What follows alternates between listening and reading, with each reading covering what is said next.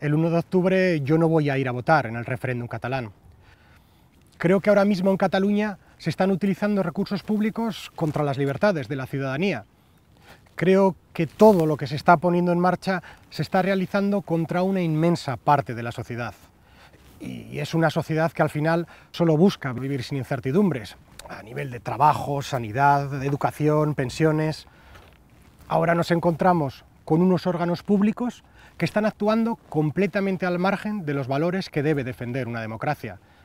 Y unos políticos que, lejos de buscar acuerdos, simplemente quieren imponer su proyecto político por encima de todo. Y lo más importante,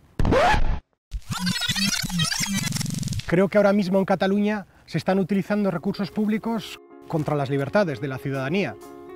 Creo que todo lo que se está poniendo en marcha se está realizando contra una inmensa parte de la sociedad. Y es una sociedad que al final solo busca vivir sin incertidumbres, a nivel de trabajo, sanidad, educación, pensiones. Ahora nos encontramos con unos órganos públicos que están actuando completamente al margen de los valores que debe defender una democracia.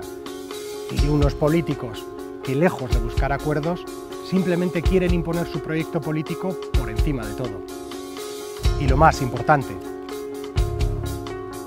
el 1 de octubre no voy a ir a votar porque no soy catalán. Soy vasco y vivo en Euskal Herria. Y es Cataluña la que va a ser protagonista de esta decisión. Os corresponde a vosotros y a vosotras decidir vuestro futuro. Nadie dijo que iba a ser fácil.